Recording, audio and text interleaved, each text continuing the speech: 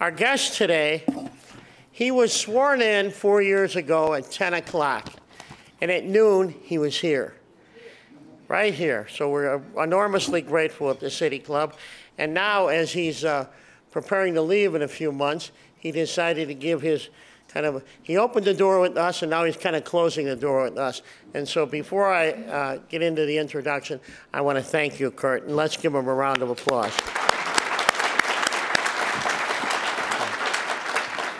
Our guest today is the treasurer for the city of Chicago.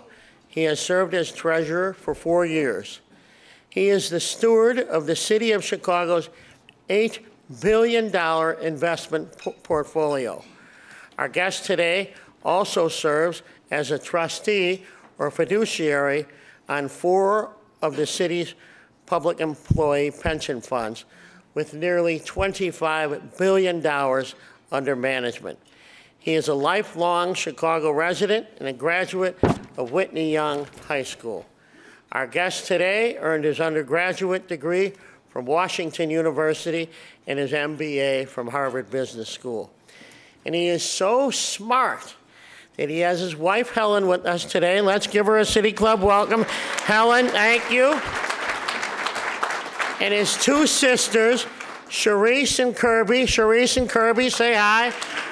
Don't be shy. And his brother-in-law, Brandon. Ladies and gentlemen, Kurt Summers. Kurt.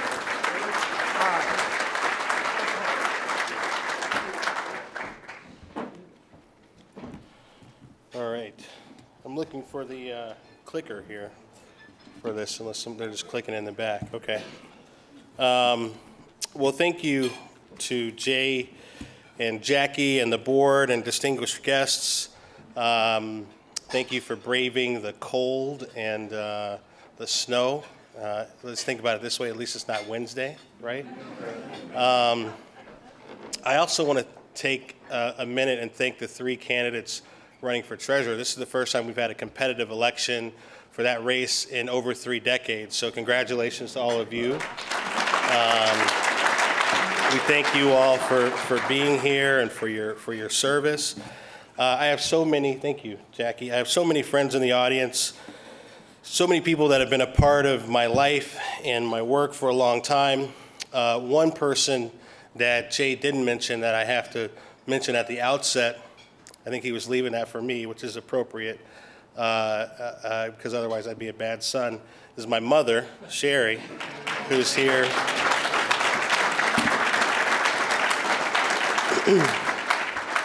So since we have such a close group with us today, and since we have, since it's cold outside, I thought we'd get cozy and hang out a little bit and have really a conversation. It's a conversation that many of you I've been having with since I announced that I'm not running for treasurer for re-election or joining the Game of Thrones that's become the mayor's race.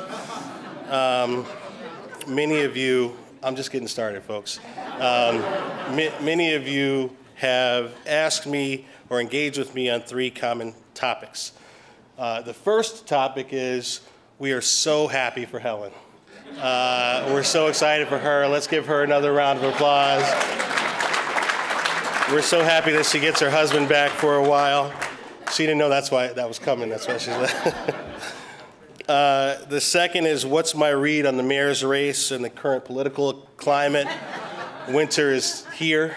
And then the third, to quote my favorite television president, Josiah Jed Bartlett, what's next?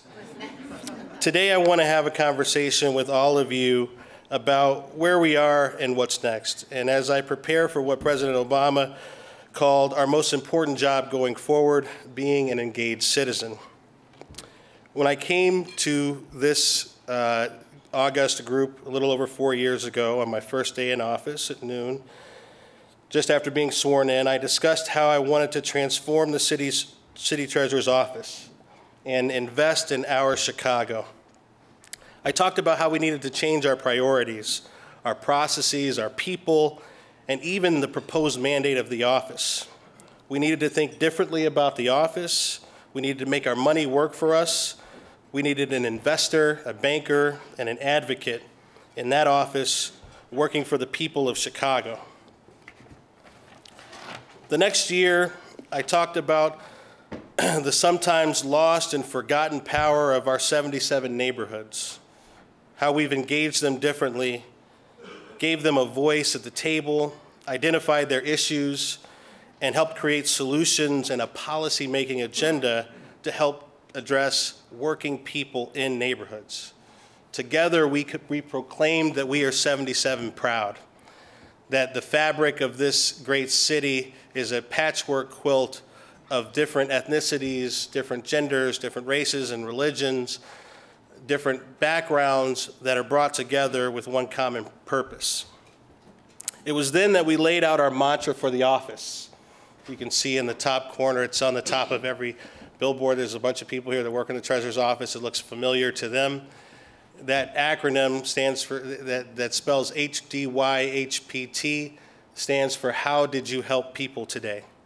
That has been the mantra and the guiding principle, the true north, if you will, for our office for the better part of more than 4 years.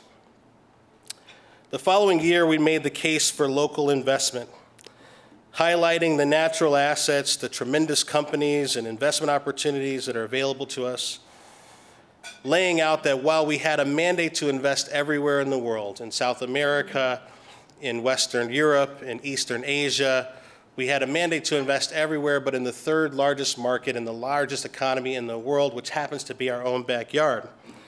We have 0% at the time to invest there, right here in Chicago, where for too long we had dismissed local businesses and entrepreneurs because of an agency problem, because of a history of corruption and a concern for salacious media headlines. We made it clear that this type of investment malpractice was an absolution of our fiduciary duty, and it would stop now. 2 years ago, we began to lay out some of our midterm accomplishments, like growing our revenue by roughly 150% and announcing that we would launch Chicago's first ever local investment fund. I'm happy to tell you today, unofficially, we've got my council and staff here, so they won't let me tell you the official numbers, but when we came in office, our revenue for the office was about $48 million. In 2018, we will have exceeded $150 million of revenue, generating over $100 million more revenue for the city of Chicago every year. That's $100 million less taxes. That's $100 million less fees, less fines, less burden on working families. It was there that we took the opportunity to highlight some tremendous community leaders, corporate leaders, and nonprofits that we've worked with along the way, showing that government can't do this alone and that these partnerships with all of you are needed for this city to succeed. And last year, we took on the level of disparities that we see in this city, especially across racial lines, looking at virtually every metric: household income, poverty rates, home ownership, home values, net worth, you name it. Despite being a significant economic powerhouse, Chicago has some of the largest racial disparities anywhere in the country. There's something unique about this place that we consider the norm, and not at all normal, but it's become our way of life and our social and cultural expectation. And now, in the winter of our discontent, the election for our next leader is upon us. Doesn't that look like the Game of Thrones thing? So, in the midst of this, I wanted to provide you a message, and it's a message that may cause some of you discomfort today. But I feel my job, as they say, is to comfort the afflicted and to afflict the comfortable. My hope is that you'll leave here with the same affliction that I have, that no longer allows you to see your status quo as normal, that acknowledges that sitting on the sideline, even in our everyday life, and not being part of the change is not an option. But here's the comfort. See, I believe that in many ways, Chicago itself has an affliction. It's been described by all of us as the Chicago way. In books like American Pharaoh or boss or at our dinner tables and Christmas dinner and Thanksgiving. The Chicago way, which has led to this racial inequity, to corruption, to government spending run amok, to a lack of affordability for working people and working families. My message to you today is that the solution to Chicago problems, nor unlocking its vast potential will be unlocked or found on the ballot box on February 26th, or more likely April 2nd. You won't find a silver bullet amongst this motley crew. What we need is a new Chicago way. We need a full-scale change. We need a cultural revival. We need a new value proposition for Chicago, and not just a new mayor. And while the leadership on the fifth floor matters, they will all fall woefully short of the mark unless we, as an engaged citizenry, change our ways. When this headline came out in 2015, this editorial, I called and I demanded a retraction. I called my friend John McCormick, and I said, this is abhorrent, it is distasteful, and you are tone deaf to allow this to be printed on your pages. I still believe that. The premise of this editorial, though, was that Chicago needed and still needs a figurative rebirth. In some respect, we need to relearn our motor skills. We need to relearn how to walk and talk, how to behave amongst each other in society, because much of what we've learned is not appropriate. It is not normal. And to the rest of the world, it is not a compelling value proposition. See, I keep using this term normal, and I know we all define normal and normality differently. Your normal is not my normal. Empirically, when we talk about normal, we show a normal distribution in a data set like this. But in Chicago, we don't operate within the normal distribution. We operate on the tails. See, for all the great things that we have, a $700 billion gross regional product, the #1 location for foreign direct investment, the #1 location for site selection and corporate relocation, the incredibly low unemployment rate at the macro level, we have an overwhelming number of issues weighing down the other side of the curve here, the negative tail, if you will, that makes what we do in Chicago and makes the Chicago way far from normal. Last year, we showed you this chart that spelled out on the issue of household income, something unique happens in Chicago. Household income for white families goes up. For black families, Asian families, and Latino families go down when compared to the United States average. Seen another way, if you look at the buildup of the household income, white families make $70,000, Asian families $56,000, Latino families $41,000, and black families at the bottom, $30,000.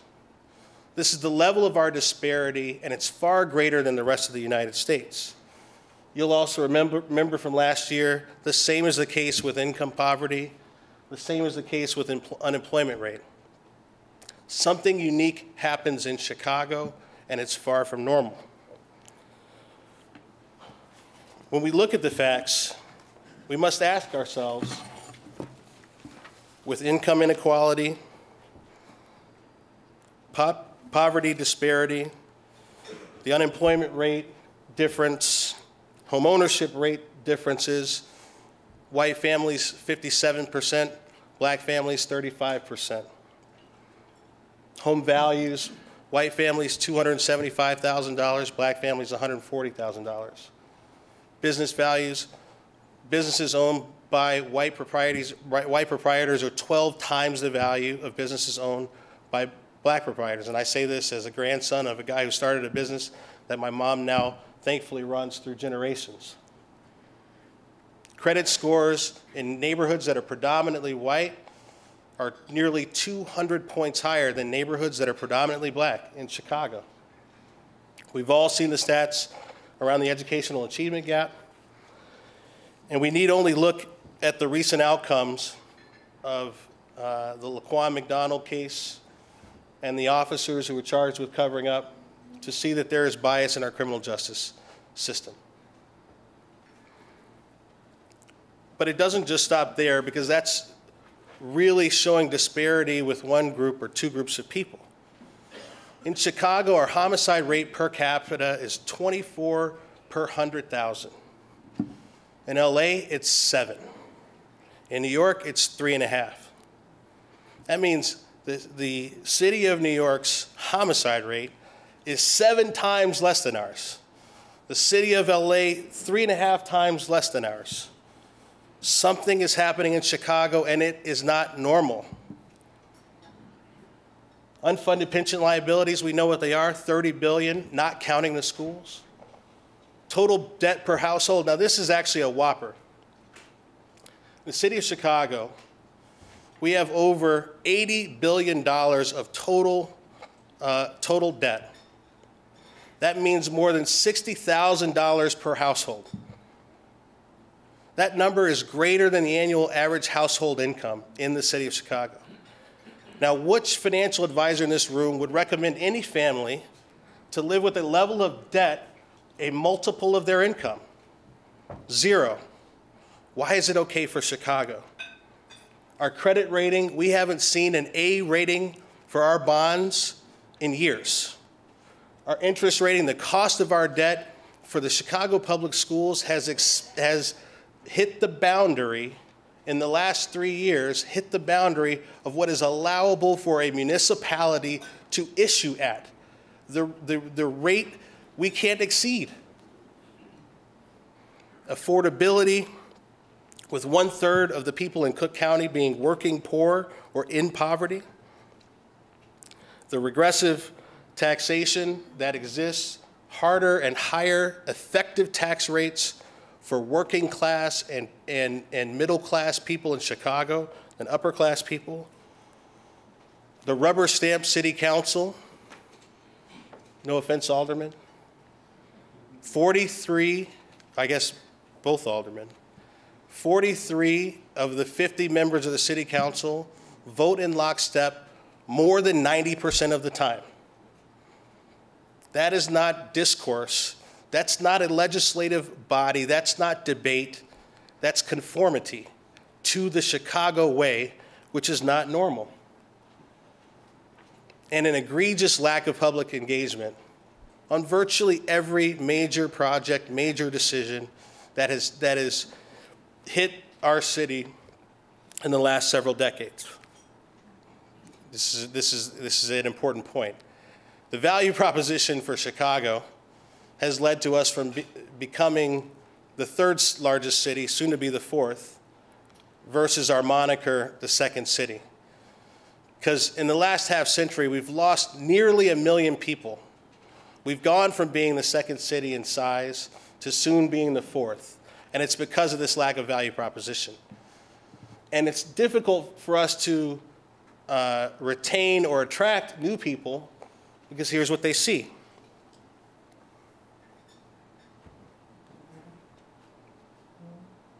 By the way, thankfully, we have a great controller now, Aaron Keene. I'm not going to read these. They're all too familiar to everyone here.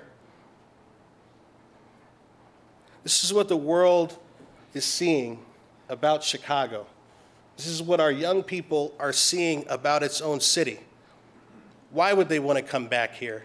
Why would they want to come live here and bring their family here? Why would they want to raise children here? Why is this our normal? This is my favorite.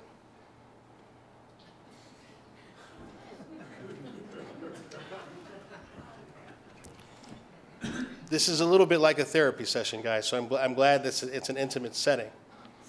We need to have some real conversations with ourselves and do some soul searching and come to grips with the fact that we are heavily in the negative tail of the things that would be considered normality in any country, any place that you would design, would you design headlines like that?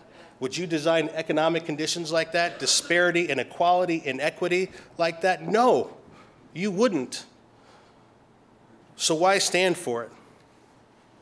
Because we're going to have a great savior come in the upcoming election? This is like the documentary Waiting for Superman. He or she are not coming.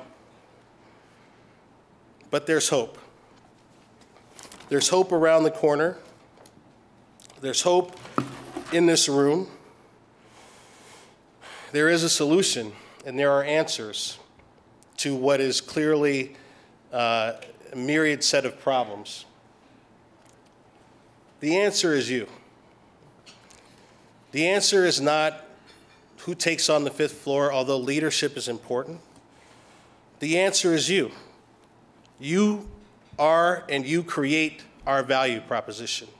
You are and you create real accountability in this city. You are why we should all have faith. You are the proof that we are better than this. You are uniquely made for this moment. And there are some examples that I can think of people, one of which is actually in this room. I saw Michelle. Where is she? There she is. Let's give Michelle, who runs MIGFA Challenge, a round of applause. Michelle from MIGFA Challenge, Jamal from My Block, My Hood, My City, Arnie Duncan, and the work that he's doing with at-risk 17 to 25-year-olds, Tanika Johnson, who has showed us what 7,900 South and 1,800 West looks like versus 7,900 North and 1,800 West looks like in the Folded Map Project. Kevin Koval with Young Chicago Authors, and my dear friend in memoriam, Brian Sleet, who worked with Chicago Votes in creating a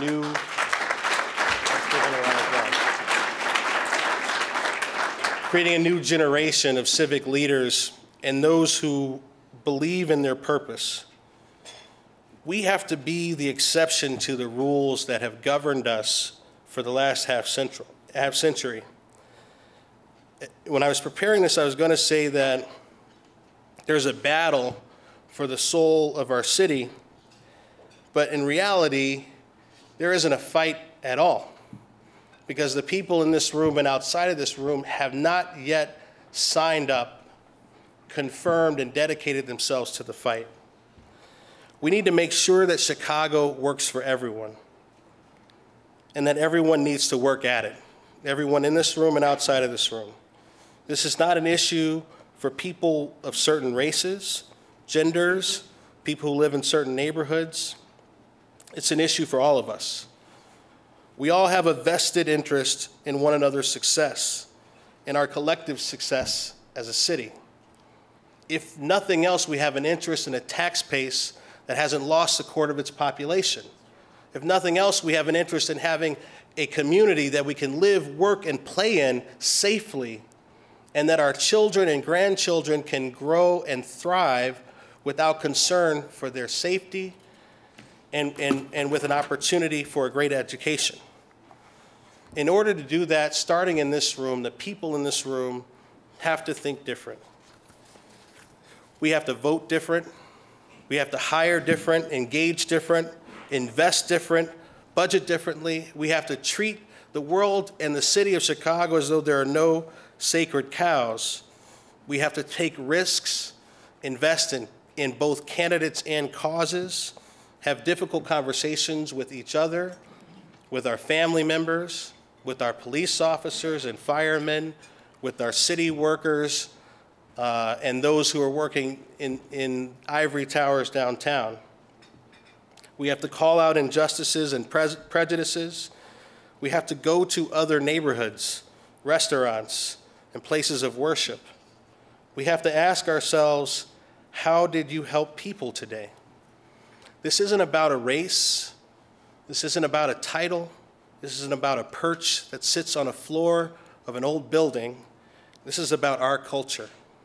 This is about our habits, our values, our integrity, and our practices. We have to begin asking not just who can win a race, or as John Cass would say, who do we need to suck up to now? Let's start asking, what's the best way to run this city? How can we help the most people? What are the solutions that we've been too scared to address and ignore? We cannot sit idly by in silence. We can't close our eyes and act like it's going to go away. Over the weekend, I was in North Carolina with my nephew, who next month will be 2 years old. And when he didn't like something or didn't like the situation, sometimes he'd throw a tantrum. But when he didn't do that, he'd close his eyes as though it went away. Whatever the problem was went away. So we can understand that from a 2-year-old, but not from a group of people in this room. We know better. We know that when we're silent, when we close our eyes, when we sit idly by, when we ignore injustices, when we don't stand up for what we know the problems are, the problem does not go away. Yeah. It gets worse. I was in North Carolina this weekend, and it was a great treat.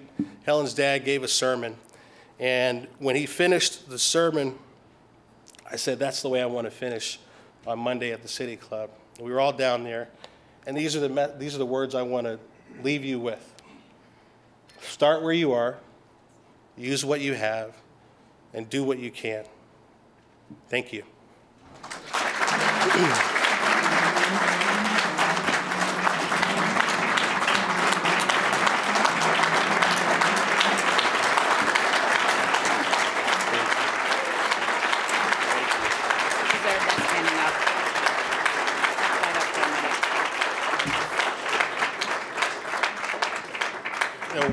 One of the groups of people I need to say thank you to, just very quickly. When I say your name, just stand.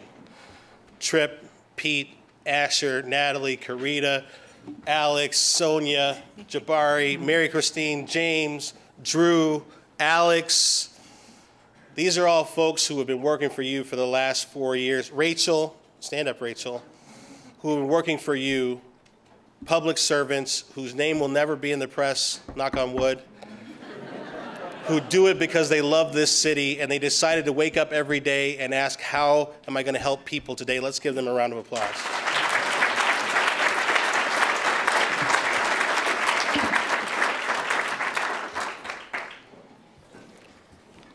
Thank you, Treasurer. Where are you going? I'm going to go over here. Oh, okay. So, sometimes in the church, when the sermon is a little tough, you don't hear a whole lot of call and response. You didn't hear a lot of call and response today, but you heard a lot of You know, you heard a lot of people went because it kind of pinched a little bit, stepped on some toes, but made us more aware of some of the things that we probably already knew but hadn't stopped to think. So thank you for that, Treasurer. Ready for the question? Let's do it. All right. So the first one is I think they used to call those softballs. What is something that you did not get accomplished in your last 5 years? Yeah, so 2 things that I'm hoping Alderman Pawar and Alderman Irvin help me with in the last 4 months, or the next 4 months. One is making sure that our municipal depository ordinance is changed so that we can invest in community credit unions and other forms of CDFIs and community banks, and not just the large financial institutions. We made a significant and historic deposit in Illinois Service Federal about 15 months ago, and it was a shame that that $20 million deposit was the largest in their history. What's even more of a shame is that's the only community bank that we could really do that with. But with the help of Alderman Pawar and Alderman Irvin, hopefully we can change that. The second thing is, last year, we took on a leadership role with the rest of the nation in making sure that 100% of our investments go through a rating of ESG, environmental, social, and governance scoring, so that everything that we invest scores what the risks are to the environment, what the risks are to society, what the risks are to poor governance, and ultimately to the investment that we make on behalf of taxpayers with that $8 billion portfolio. We've done that. We were the first city in the country to do it. We're the first city in the world to sign the United Nations Principles for Responsible Investing. And now we need for Alderman Pawar and Alderman Irvin to sign that into law so that the next treasurer will do the same thing and build on that work.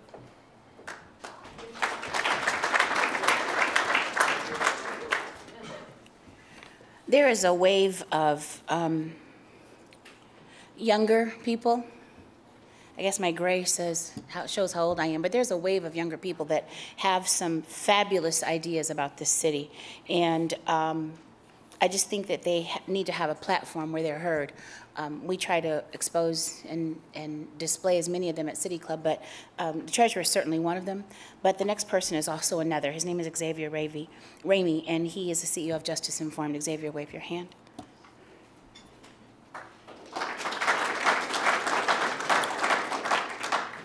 So I'm going to try to read this, and I hope I get this all right. Several years ago, you invested, this is to you. Several years ago, you invested $10 million into a black-owned bank in Chicago. You already talked about that. Localized support from mega institutions play a pivotal role in neighborhood growth in a city with a downtown strategy. Have other asset managers followed your example, and what's a challenge to them? Yeah, the rest of it I can't read. Can you help me out with the rest of that? What's a challenge you have to other asset managers of scale here in the city? Yeah.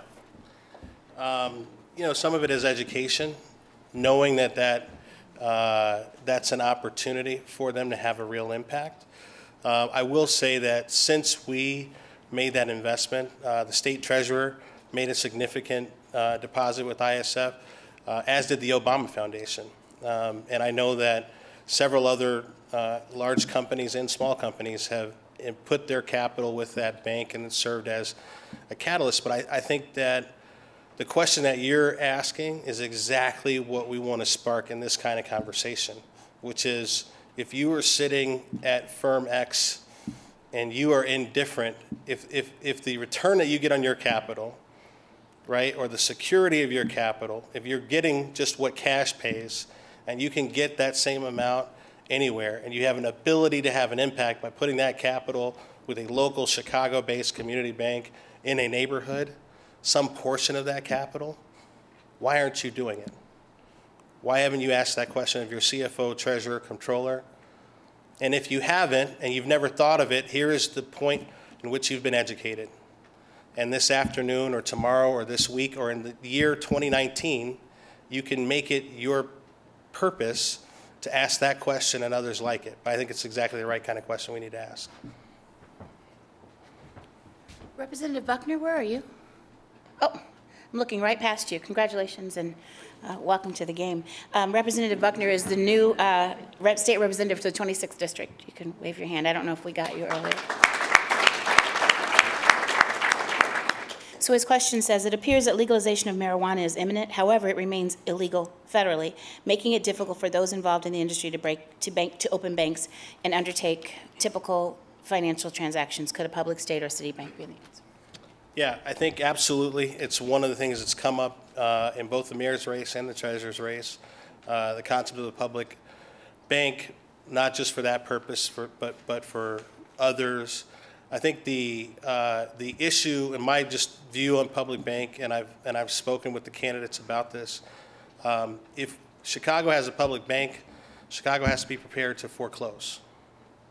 Chicago has to be prepared if they give a mortgage to foreclose on a home, if they give an auto loan to repossess a vehicle, if they give a student loan to put a lien on that student's assets. That's the other side of the coin for the public bank. Now, for a sole purpose, like to support an industry, I think that it's possible. You have to be prepared to do the same thing. Banks have to be prepared just in general to be handed the keys, right? Whether it's a home or any other asset, a business. And we would have to have a real discussion with each other about whether we're prepared to be in that business. Another option is to find banks that are willing to, credit unions are willing to, CDFIs even that are willing to, or other alternative lenders who are willing to do that on the basis of a linked deposit with your capital for that specific purpose. No different than the state of Illinois does with the ag industry today. This is, by the way, just another agricultural product, so, or will be shortly. So I think that that's probably the easiest way to transition into that and make sure that there's funding and financing. But to make sure that there's equity, you have to find those financial institutions, not just in downstate with your legislative colleagues, but those on the south and west sides of Chicago, where there have been for decades entrepreneurs in that business. Don't you love his way with words? Entrepreneurs in that business. Rendell Solomon is managing director of Muller and Monroe. Wave your hand, Rendell. His question says, and he is a City Club member, by the way. Thank you for your service, first of all. How do you ensure that the Illinois and Chicago pension funds continue their efforts to support diverse investment managers when strong advocates like yourself step down from the posts as trustees? Yeah. Can I just have this for a second? Yeah. First of all, I want to appreciate the well thought out, pre-planned question here. Let's take notes from this City Club member. I think it's a fantastic question. It is a fact that leadership matters. It is a fact that Ariel wouldn't have gotten its first investment if Cecil Partee wasn't the treasurer of the city of Chicago at the time. It is a fact that leadership matters. And part of what the message today was really a question to this group and this team of people here inside and outside the room. How can we be a better accountability mechanism to those that we put in office? So all three treasurer candidates are here today. All three of them need to hear this was the standard that was set. We expect you to do that and more. And they need to hear that in unison, in uniform fashion with everyone. The Senate also lost a great champion in our Attorney General, Kwame Raoul, on this issue. And I think there can be a void of leadership if the people in this room and outside of this room don't hold the folks in those that are coming into those positions accountable.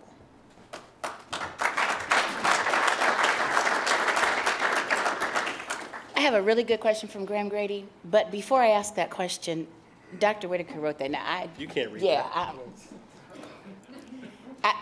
is it the doctor thing? What does the question say, There we Dr. go. Whitaker? How do you create a pathway to institutionalizing a new Chicago way? Really? You can read that? That's my partner there. Man. Is that right? Yeah, no, that's, All right. You get, yeah, because right now you're saying it's you, That's right. but that needs to be yeah, I'm just trying to read it. So I'm with you 100%.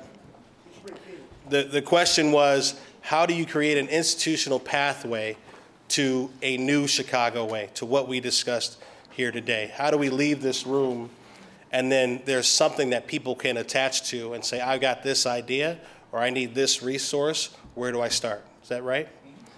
The answer to that is I don't know. But it's also the answer to Jed Bartlett's question, what's next? For me, this is going to be the mission and purpose of my life, not just in the months to come, but in the years and decades to come, to help create and find that platform for others to have resources, to provide ideas. And I don't believe that that platform needs to or even should reside within government. I think that is the issue. I think the accountability and the ownership needs to be of and for and by the people. And, you know, with your help over the next several months and thereafter, hopefully we can create that together. This question is from Thomas McElroy. Graham, I have not forgotten your question. What steps can be made or in place for minority certified firms in the public sector? What ideas do you have? Firm to get bridge capital for the public sector contracts they Next time, I'm want. just going to let you moderate your. Is that right, Thomas? Okay. Is that what you're saying? So here's an idea for the 3 treasurer candidates and for anyone that's, in the camps of any of the mayoral candidates or anyone that works at a financial institution, because you don't need government to do this. For those who are vendors that are small, minority, women, disabled, veteran-owned businesses, whatever it is, okay? If you have such a classification, it means that your access to capital has been challenged in the past, and we need to find ways with this new lens to enable you in the future. If you are doing business with the city, county, or state, the reality is the bridge that is required isn't your credit risk, it's our credit risk. It's not the risk, the long-term risk of your business, because we're just bridging you until we pay you, right? So it's the risk of us not paying you. It's our credit risk. So any treasurer candidate, any mayoral candidate, anyone who's supporting those folks, anyone who is at a bank who wants to be forward-leaning, progressive, and forward-thinking, find the way to bridge and attach the demand and need, the short-term funding need, where there is a certified contract, where there is an invoice out and a payable and a receivable due. Find a way to finance that against the credit of the City of Chicago, County of Cook, State of Illinois. If you do that, for the small business owners in this room, just nod your head if that will help. Yeah, okay. It's not rocket science. It's been done at CPS. It's been done at CHA in pilot programs. It can be done by larger institutions. It can be done with or without government.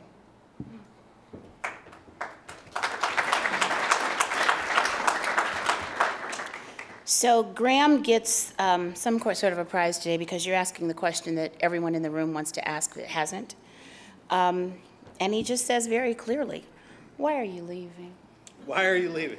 So he says, today you outlined the city's challenges. Why won't you stay and help address these challenges? Or do you plan to serve in a new capacity? That looks like a great one to end on. It is. It's the last one. All right. Thank you, Graham, always with good questions. Despite, what's the Mark Twain quote? Like, reports of my demise have been greatly exaggerated. Despite Fran Spielman's insistence that I'm retiring at the age of 39, I'm not. I'm not going anywhere. I've lived in the same zip code my entire life. I will be in Chicago. I will be visible in Chicago. I will be leading with all of you in my most important role as engaged citizen. After I take a little break from office, I may just be a pain in the ass for the people who want my job or want the other job, but I'm going to be visible. I'm going to be engaged. Don't worry, it will be constructive. And after a couple of months of spending some time with my wife and hanging out, I'll figure out what the next step is and sort of which opportunity that's come my way I want to pursue. But I'm not going anywhere.